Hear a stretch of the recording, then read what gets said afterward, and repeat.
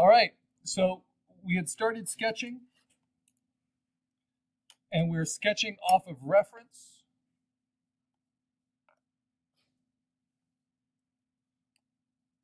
From our reference folder, which I have nicely organized in my documents under assignment 1. So I'm going to want my reference images. In fact, I can even just swoop that out to the desktop because I'll continue to add to it today and then organize it back later. I'm going to move them over here.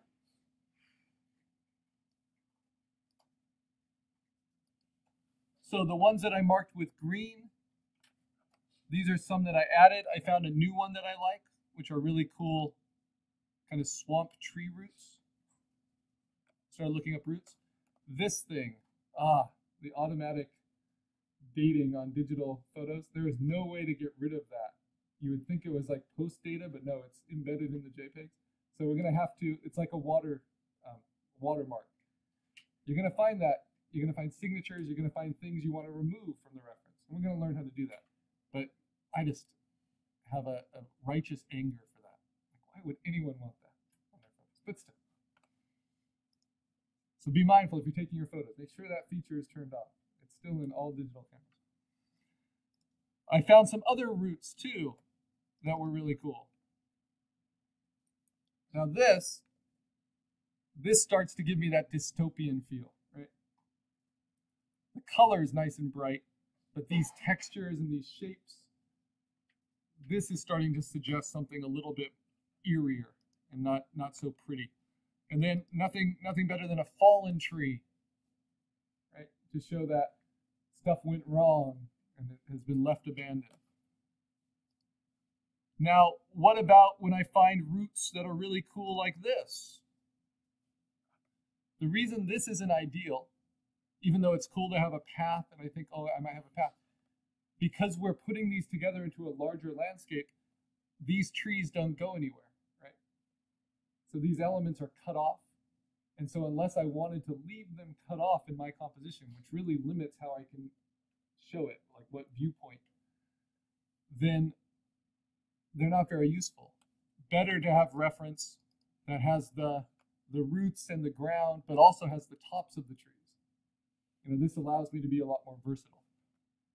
So that's why I collected more reference than I need, for sure, in order to inform my sketch.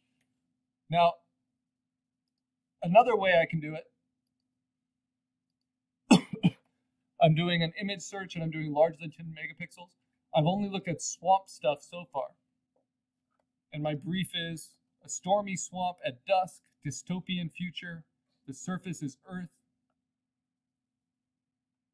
So what about dystopian wreckage?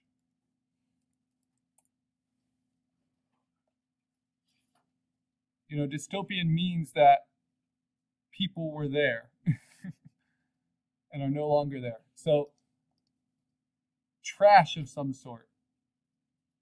I mean, it's too much to hope that there's a photograph somewhere of like a sunken dystopian vehicle in a swamp. You know, that's not going to happen. So you get to use your creativity and see what you get. And I need it to be believable. I can't just use like someone's watercolor painting and put it in my photographs and expect it to be believable. And so I might have to get creative with search terms. And remember, I'm limiting them to 10 megapixels or larger.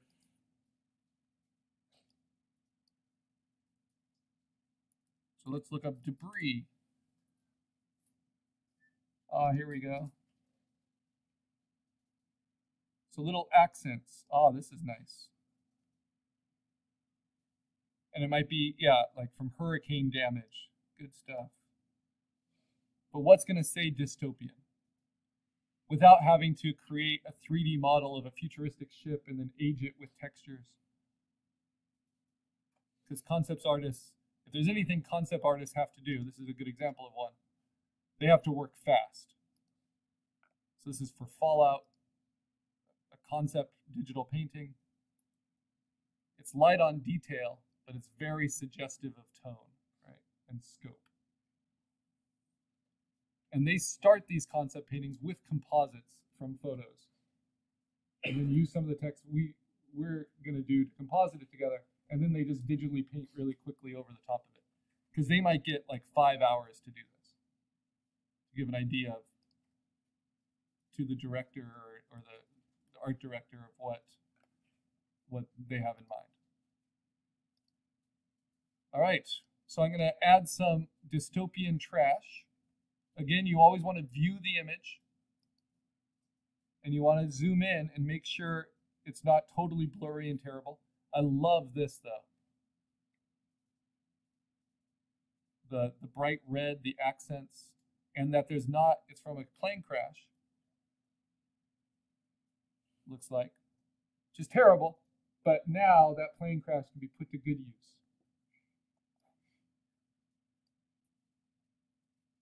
It's also a great reference, you know, short of being shot on a green screen, this doesn't have a lot going on in the background, so it'll be easy to isolate out and put into my own landscape.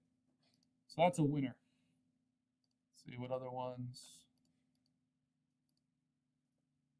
So I thought this might be interesting if I wanted to hint at a residence somewhere.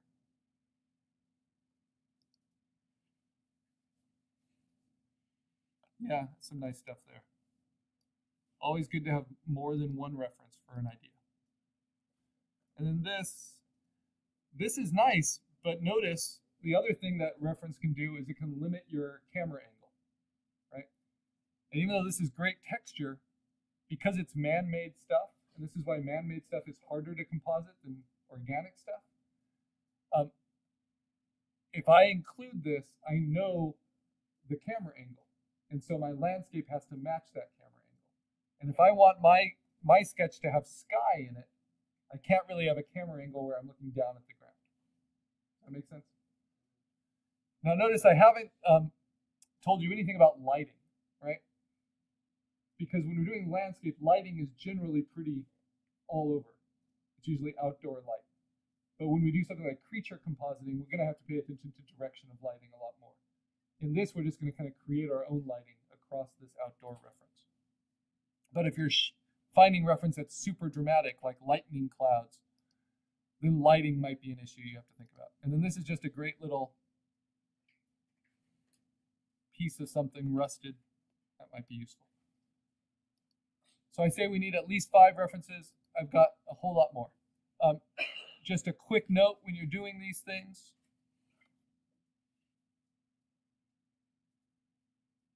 It's easy to get stuck into traps. So I'm searching and I got 10 megapixels or bigger. And this is Puerto Rico after the hurricane. You know, this might be a good thing to have in a swamp. This downed highway sign.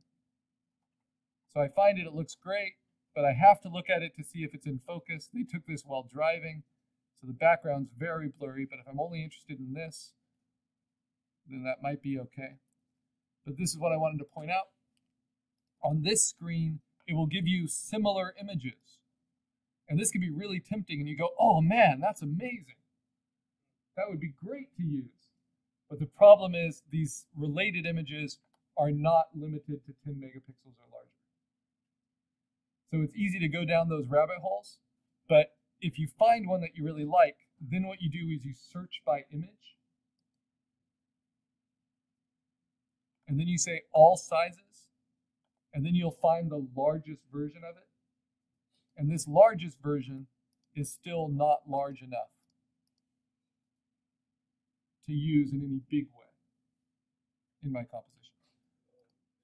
So that 10 megapixel is important. It's also dimensions of 3,600 by like 400 or so. Yeah, the actual definition of 10 megapixels is 3,648 pixels by 2,736. 10 megapixels or larger, right? Now look, you can search for 40 megapixels or larger, but you're not going to find much online because that's like NASA imagery. By the way, if you do NASA and you search for,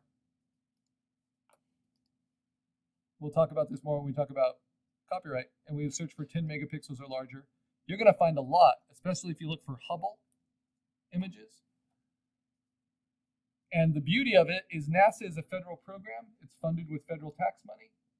It's owned by us.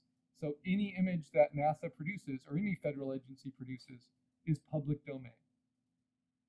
So we are free to use it for any purpose we want, even if it's recognizable. So this is kind of great if you're doing space stuff, right? Not a lot of us can take photos in space, but luckily we have our tax money doing that for us. And so designers use this a lot. You may have noticed that. And you guys can sell your own Hubble Space Telescope calendars anytime you want, right? And never worry about getting sued because it's public domain. Of course, everyone can do that. So we'll talk about the glory of public domain. Now, this is pretty cool. So this is a wallpaper. Someone's trying to sell a wallpaper of it, right?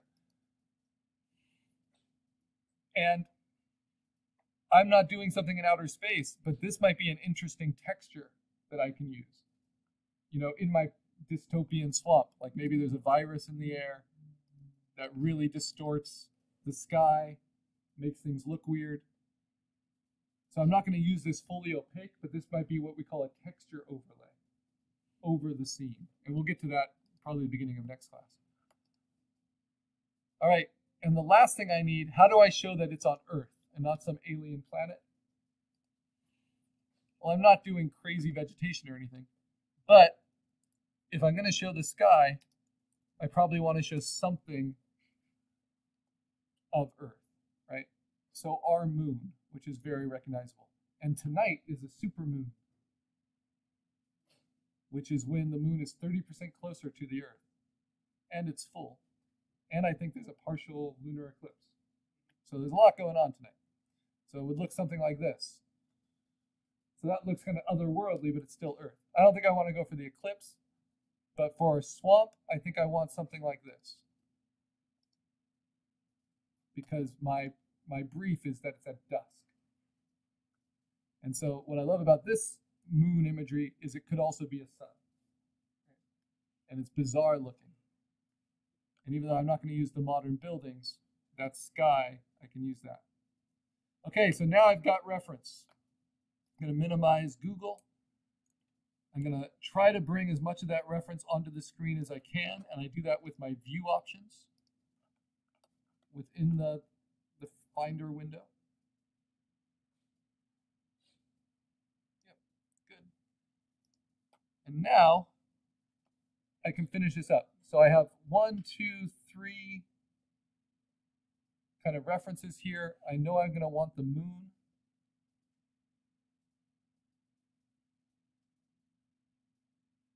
The supermoon. So I'll mark that.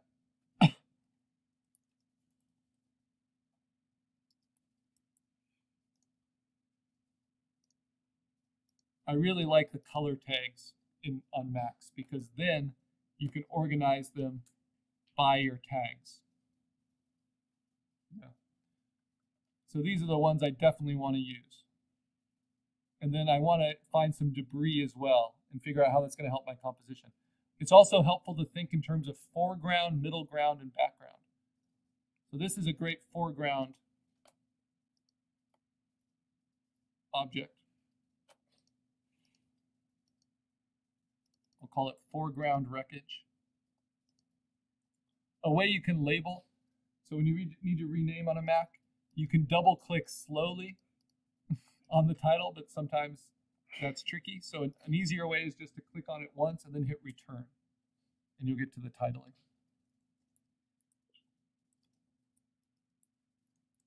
So foreground wreckage, very good. I'm going to put that into my portrait format sketch here. It's also easy to isolate.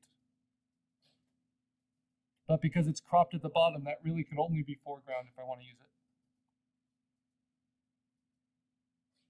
I think that's number 5.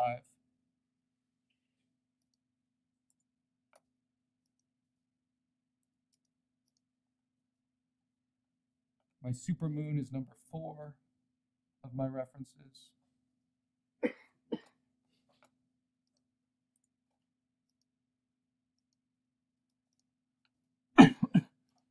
My storm sky is number 3. My tree group, number 1.